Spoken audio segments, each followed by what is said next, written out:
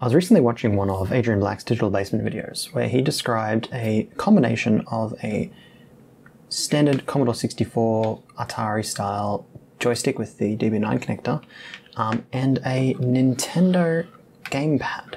And his issue is that joysticks, I mean, they're not great to use. Everyone has those issues of trying to get the sticky suction cups to stick to the table and trying to use these buttons. They're unwieldy, and I tend to agree with that. I don't particularly like them. This one in particular doesn't work in general. The switches internally to this have, I don't know, died. This was a quickshot clone anyway. It has multiple modes for Atari, MSX, Amstrad, Sega. You can choose them, but yeah, I liked his idea of switching over to using a Nintendo gamepad or just any kind of gamepad that has a D-pad and at least one button will suffice to replace the joystick for those consoles, as they only have the directionals and a single fire button. His idea also included the use of one button for fire and another button pressed up, so that in a lot of games where you're using the D-pad for movement, left and right moves left and right, and up is what you would use for jump. So he had a second button assigned for jump. Makes perfect sense. I really like that idea, and I actually set out to do the same thing, but while I was kind of thinking about it, I had a little bit of an idea. Why don't we add extra functionality? I mean, we've got a gamepad. This one in particular I pulled from my collection. It was broken long time ago, and I actually pulled the connector off of it, so the connector was actually broken on it. So this one was pretty much ripe for experimentation. And I've got to say, I haven't revisited this controller. I pulled it out of the depths of my cupboard, but I haven't revisited this a long time, and I've noticed just while re-looking at it, just the attention to detail that Nintendo have really put into this. Look at that. That's a pressed brass collet, and these pin connectors are just phenomenally high quality.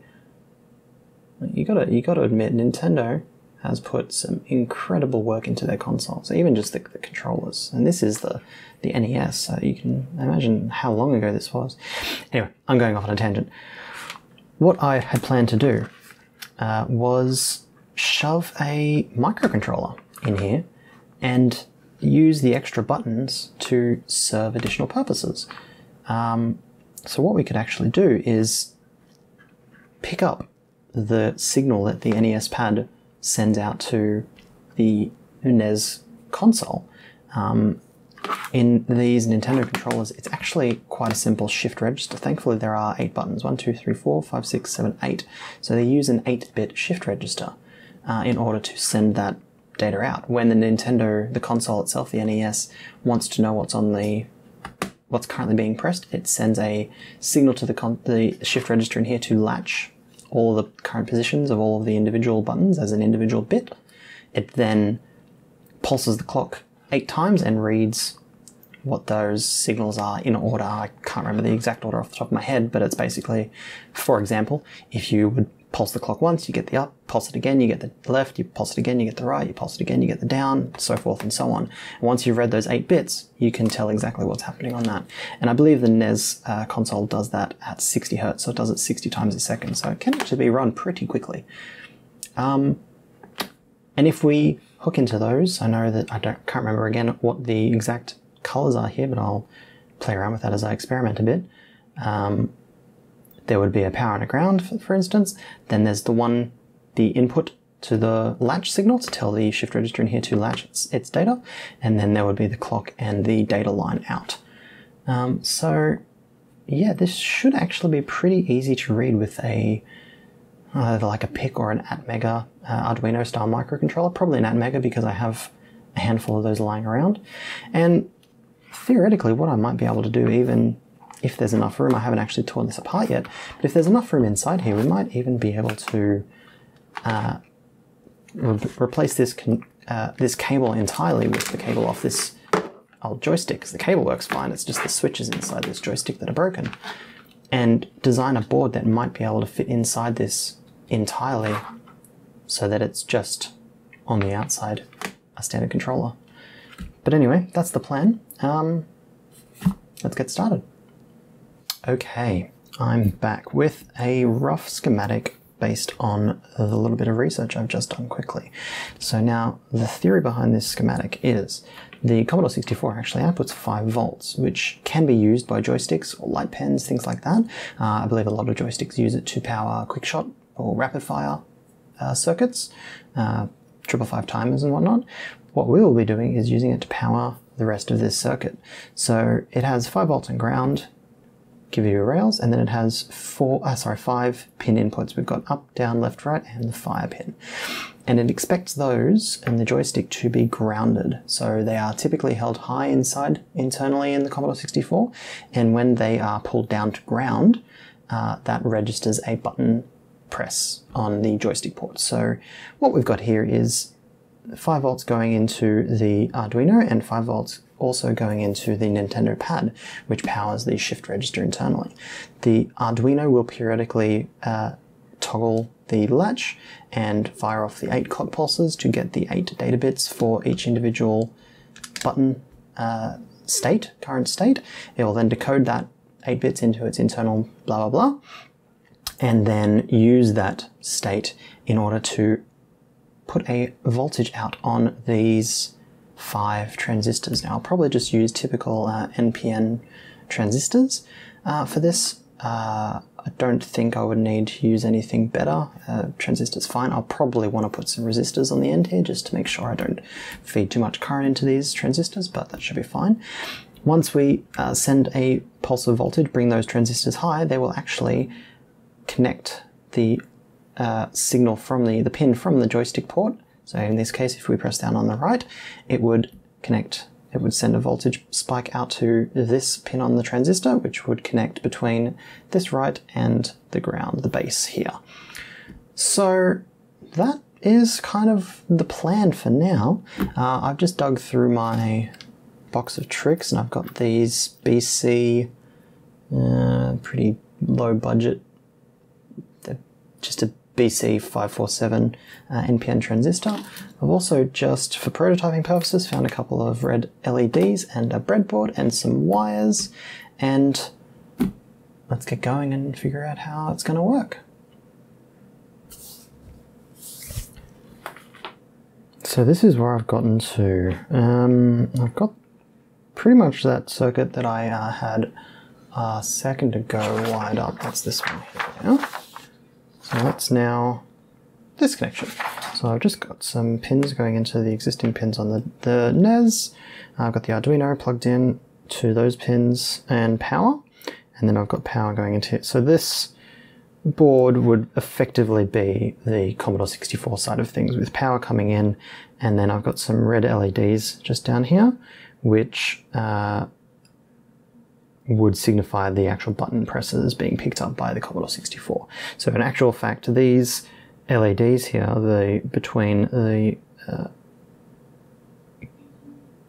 emitter and power pin here, would be going to the DB9 connector of the joystick cable. But I've got a really basic program set up on my Arduino here, and as you can see, it's working pretty nicely. We have an up, we have a down, we have a left, and a right, and B is our jump, and A is our fire. The irony here is that the controller here, this 16 megahertz ATmega, what is it, a 328P? Yeah, 328P is controlling this, where the Commodore 64 it's going to runs at 1 megahertz.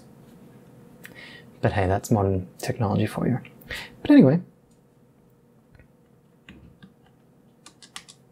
works great. So now what I can do is muck around with the Arduino a little bit to see if I can add some extra functionality into this. Okay, so a little bit later, I've had some time to muck around with the Arduino, and I'll just show a quick scroll down of the code here that I've put together. It's gotten a little bit complex, a little bit more than I wanted to, but I had some good ideas after having a look around at the different joystick enhancers out there. But this is what we've got. So we still have the base functionality. Actually, let's just hit reset on the Arduino, just to make sure we're in a good spot. We still have the base, up, down, left, right, A and B is jump. But now, if you hold down the select button and press either B or A to select A or B modes, you will get, so if we press B, puts the Arduino into rapid fire mode. So if we hold A now, fire blinks. And if we hold B, fire blinks a little bit faster. And if we hold both of them together, fire blinks very quickly. So that's giving us 3 different levels of auto fire with the same up, down, left, right. Now if we hold select and go A, this puts us into what I found online referred to as waddle mode. Now if you've played Commodore 64 games, most likely the sporting games, so like winter games, summer games, California games, those kind of, you'll know that there is a mode where you have to basically waggle the joystick left and right really quickly, like that. So what I did here is that you've got fire, up, down, left, right still, and fire. If you hold down B, it waddles the left and the right. I've also added if you hold down left while you hold down B, it waddles a bit slower. If you hold down right, it waddles faster. So you have those different speeds. That's all I've come up with at the moment. But now what I'll try to do is probably have a look inside here and see if there's a way that we can shoehorn all of this in here. Alright, so I've taken the NES controller apart now, and as you can see, on the inside we have pretty basic clamshell with a very simple board, and I've taken this out and I've desoldered the wire that was here. So we've got some really simple pads there. The 4 D-pad, select, start, B and A buttons, and then on the back here we can see that that's the shift register, the 8-bit shift register chip. Yeah, so it's a fairly simple design internally, but what we're more focusing on is this area up here. So this is how it goes into the case. That's the front. And looking at that, we've got 1, 2, 3, 4, 5 pins for the wire, and the wire was routed down through here, and then it snaked up around here for some strain relief around these kind of ridged pins, went up around there and then down around here, so that you pulled on it, it got caught on those ridges and didn't stress the internal connectors any. But yeah, what we're most interested in is kind of measurements around this area and also around the back side. So that goes over like that, that fits that way. So we're kind of looking at this area here and this area here. So judging by this pin here, sorry, this standoff and this standoff here, they sit directly behind where the B and A buttons here and the D-pad on this side. So that would be some extra relief from the board, so that if you pressed on the buttons really hard and the board flexed up, you can see that there's a good amount of flex in this board, that would actually hold the board in place and stop the buttons from pressing back. So from that we can surmise that if this is flush up against the bottom of the board, between the top of this and the bottom, that's how much space we have. So if we got our trusty little ruler here, that looks like we get probably a good 5 millimeters of depth to work with if we're pressing up right up against this board. So 5 millimeters isn't a lot of space, but especially when you consider your average, your standard PCB width is 1.6 millimeters there. But we can get PCBs made in smaller widths, so if we think about getting a PCB in 1 millimeter, that leaves us 4 mil to work with. So I think we're probably going to be looking at doing this with surface mount components instead of through-hole components like this chip is, because I mean, you're looking at that chip, that's 4 millimeters by itself. So yeah, we're looking at this chip would only have an extra millimeter on top of that. So if we already put an extra millimeter on and then we try to put additional surface mount components on, like the Arduino, the ATmega microcontroller, we'll pretty much already be out of space there. So surface mount components it is, which means I won't be able to use the through-hole transistors that I was using, as I mean they're by themselves, they're 5 mil as is, plus the mounting height, that's not going to work. So, but that's okay. I have some small transistors, some BC, probably 847s, which would be the equivalent. But yeah, I'm gonna take some measurements off this, maybe take some photos and mock it up so that I can line it up in my CAD program, and yeah, see if I can transpose the circuit diagram I made before, the schematic, into something that would fit in this space here. Alright, so this is our schematic transposed into CAIG. So let's go from right to left. We've got our C64 joystick up here. That goes into a bank of transistors, as shown before. So I'm decided to use BC847s for this, as I've got a bunch of them in stock, and they're a nice match for the 547s in surface mount though. They go through a 4K7, each of those go through a 4K7 resistor.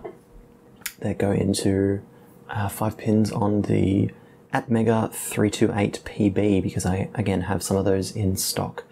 We've also got some headers here for in-circuit serial programming, just so I can program this chip on the board. If I want to add some updates, I can just pull it out and put some pins on there and, you know, add extra program to it. We've got a 10K resistor that pulls the reset line on that CPU up to 5 volts to make sure it's not resetting constantly.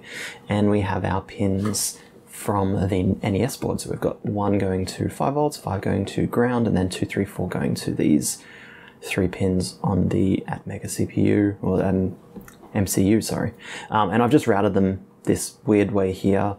That's purely for ease of routing on the PCB later, which we have here. So this is the PCB that I've designed. So you can see the measurements that I've taken from the board there, and I've got a nice little cutout up in the top here to skip around the little screw mount. And then we have the 1, 2, 3, 4, 5 pins measured that mount into the actual the NES PCB. And then we have on the right hand side here the output pins that go to the DB9 connector. They go into the transistors, they go into some resistors, and then they go into the microcontroller down in the bottom here. And then in the middle there, there's just those in-circuit serial programming pins for use. And if we open up the 3D view, that's kind of what it will look like once we get it done. I've also just put some text there, and I've got my little logo on the back, so yeah, this should be interesting. So now I'm just going to have to send this off to China to get made, and keep going once they get back to me. Ooh, it's an exciting day because the mailman came. So we got this box from JLC PCB delivered today, very fast. Ooh, that's a sneaky peek for our upcoming video, but the one that we're actually looking at today is this box here, this bag here, which contains our fresh new NES Pad 2 C64 joystick adapter boards. So let's crack that open and see what we have. Oh, they are shiny. So these are the 1mm PCB width. I don't know if that's focusing or not, but nice and thin. We've got my logo on the back there, and we've got space for the ATmega, the NES pads, and all the little components. And of course you have a minimum order, so we had to get 5 of them, but I'm sure I can figure out something to do with these. So what we want to look at first of all is where my measurement's good. So let's bring in the NES pad here. I've got it already set up with the board in there, and I've, oops, thrown my pins everywhere, but if we put some pins in here, I'm not soldering, actually, you know what we'll do? Look at that. Let's do it this way. Let's put them in here. So they should actually sit in there nice and tight. Yeah, that's good. Okay. Now let's see if they line up. Oh, would you look at that? They line up perfectly. And if we mount that in there, yeah, and that misses that cutout. Absolutely spot on. I could not be happier with that fitment. Excellent. Okay. Let's figure out how to put this sucker together. Okie dokie then. So I've got my board kind of stuck down to the bench here so we can have a nice stable pad to solder to. I've got out my little black book of SMT components and I need to pick out parts for this. So let's look for these resistors. We were looking for 4K7. Looks like I've only got 4K3 or 5K1. Probably should have planned for this earlier, but yeah, here we are. Let's go the lower one. Let's go for 4K3s. So we want, how many? We want 1, 2, 3, 4, 5 of those. Let's grab off 2, 3, 4, 5. Okay, pop the rest back. We also need one 10K, and I have some old stock 10K here. That is these ones. Let's grab one of those out if I can. Just the one. Alrighty. We also need 5 transistors. They are here. We want 1, 2, 3, 4, 5. 5 transistors. And we also need one. I don't want to use 0603 because I'm lazy, but I know I have some 0805s here. This is 0.1 microfarad for that, and I believe that's it. So let's get into it. Now, I'm really sorry about the shaky cam here. The zoom level is intense, and every time I move, I bump my camera. But here we are. Let's do it. Oh, you know what we also need? Our ATmega MCU. So I actually have a handful of them here, but we only really need the one. Well, hopefully. Anyway, let's get to work. Let's get all our components in frame here. Look at that.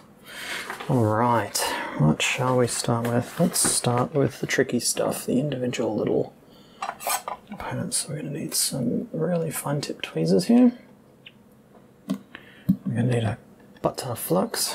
So let's get my rosin soldering flux out, ready to apply. Let's grab a nice fine tip Q-tip for the application of that.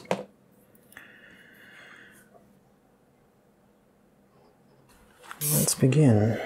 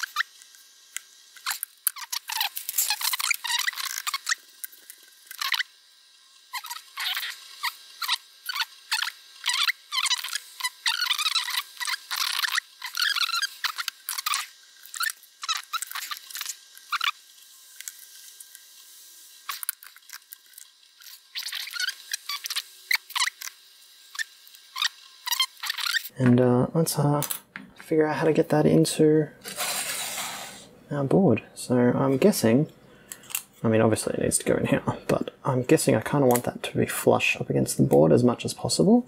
I still will need a bit of height for the wires to go in here, so I might actually solder those on first, which will give us a guide on how much height we can get out of this. And then once we know that, we should be good to, yeah, put some pins in. So I've just finished the task of pulling that donor joystick apart, the old cloned quick shot, and I wanted to do it as fast as possible because as soon as I opened the body, it just reeked of old dog piss. So yeah, that was disgusting. I salvaged what I could, which was literally the cable and this. I'm going to grab that switch off the board because that's a fairly decent little toggle switch, but everything else was just disgusting. And in fact, after I pulled it apart, I disinfected and cleaned my entire bench down because that was just gross. But yeah, now that we've got this pin out, I've separated the cables and we actually have 9 wires here. So now I'm going to need to trace each one of these back to its source, make a little table of figuring out which one's which. I know we need 1, 2, 3, 4, 6, 7 and 8. So figure out what those are and put them to 1, 2, 3, 4, 6, 7, 8. Too easy. I thought I might just show you the process that I'm doing in trying to figure these out. So what I've got is my multimeter set into buzzy mode, which is continuity. When we get continuity, it beeps. So I've got a little bit of solder left over from when I was soldering the board. And I've just got that wrapped around my negative terminal here.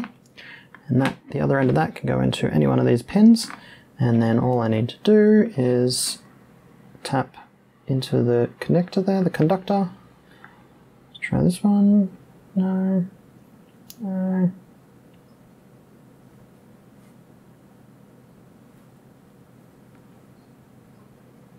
Oh, there we go. So yellow is pin 1, so forth and so on. There are our wires soldered into the board. Buzzed out just the wires that we needed and put them in their respective pins, 1 through 4 and then 6 through 8 for with 7 and 8 as power at the end there.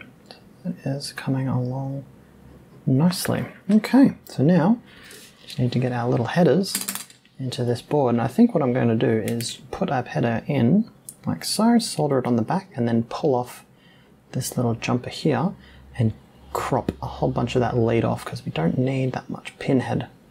And in fact, I don't believe that amount of pinhead will actually fit.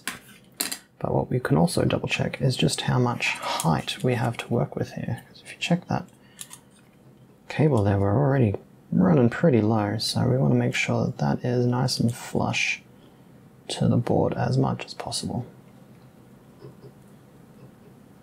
It looks like we should actually get by pretty well. Yeah, I think we'll be fine.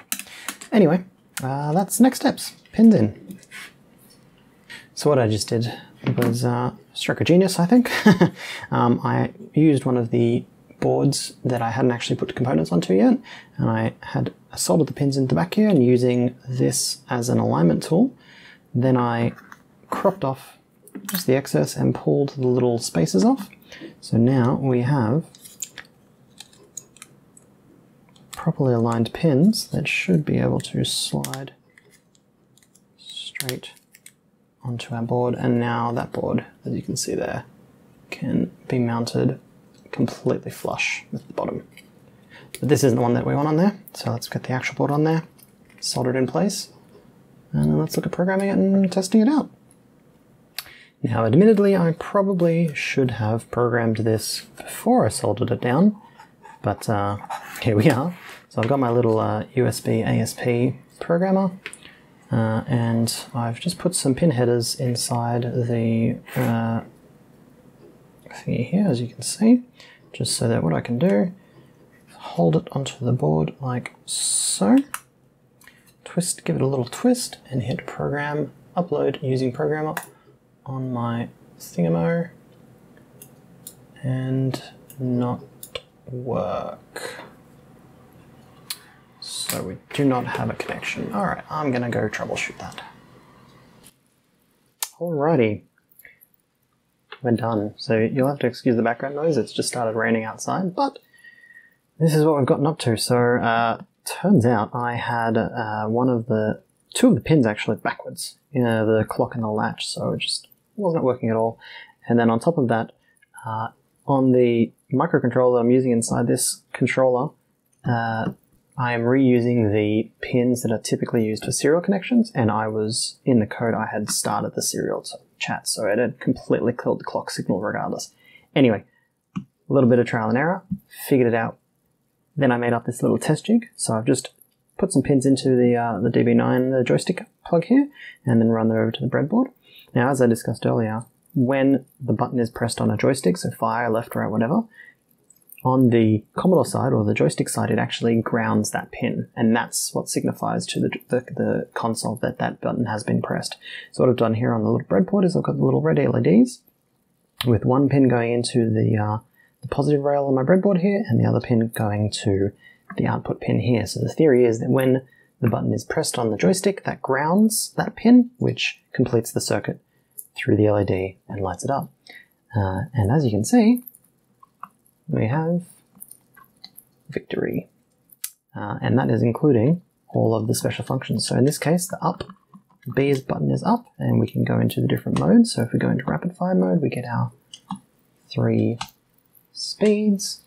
And then if we go into waddle mode, we get our 3 speeds of waddling.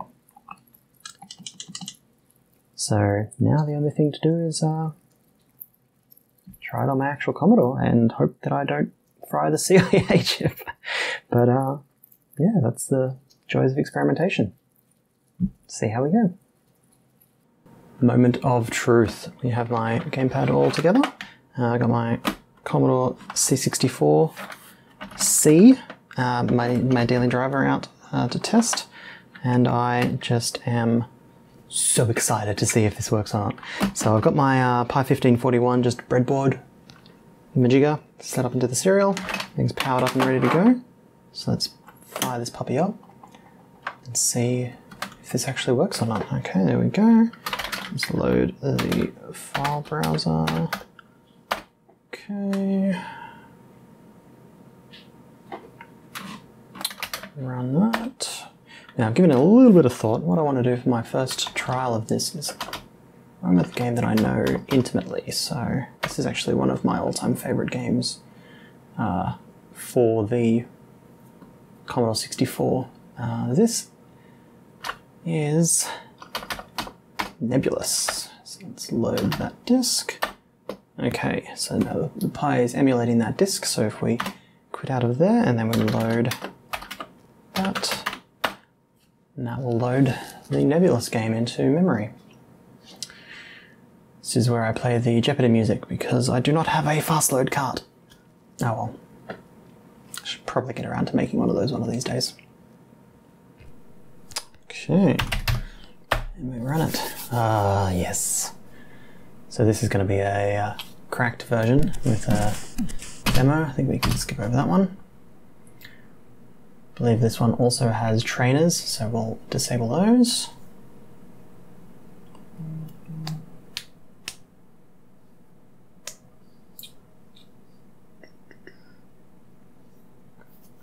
There we go, we don't need the manual. Stop. There's our Nebulous loading screen. We want to play a high score game, and we do not want to reset the high scores. Fantastic. Alright. So now this game plays using joystick port 2. Here we go.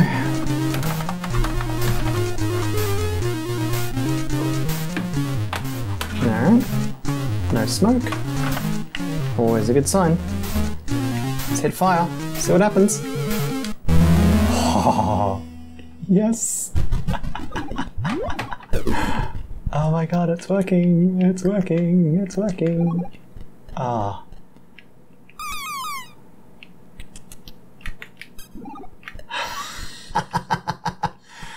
Ah! Oh, that is so good.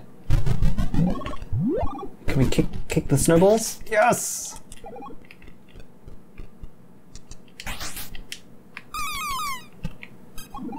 Ah. Oh, how good is that?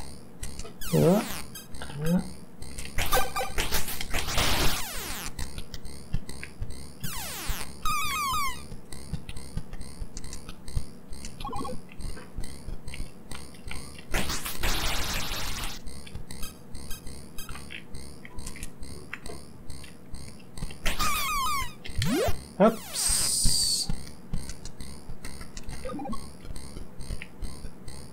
I forgot the snowballs don't go that far. Let's just wait here for that. Ah.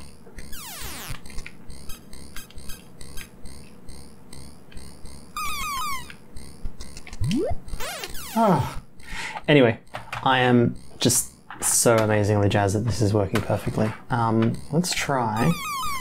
I'm gonna get knocked down. Let's try one of the other modes. No, they're not actually that great for this. Well, let's try water mode. Yep, he's going back and forth. A little bit slower. Ah, that's excellent. Okay, so let's reset this.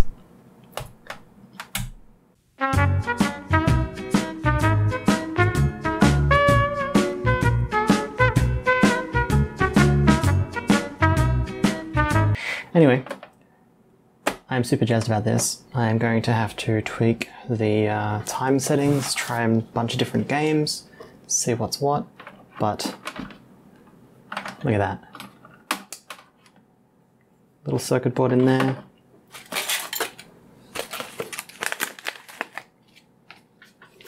One of these fellas. Oh. Let's turn that off. Little circuit board sitting up there. 5 volts in, reads the Nintendo pad, gives us different outputs. That's fantastic. I'm so happy about that. Anyway, that's all I have for now. Thank you very much for watching, and stick around, I'll have some more soon. Bye.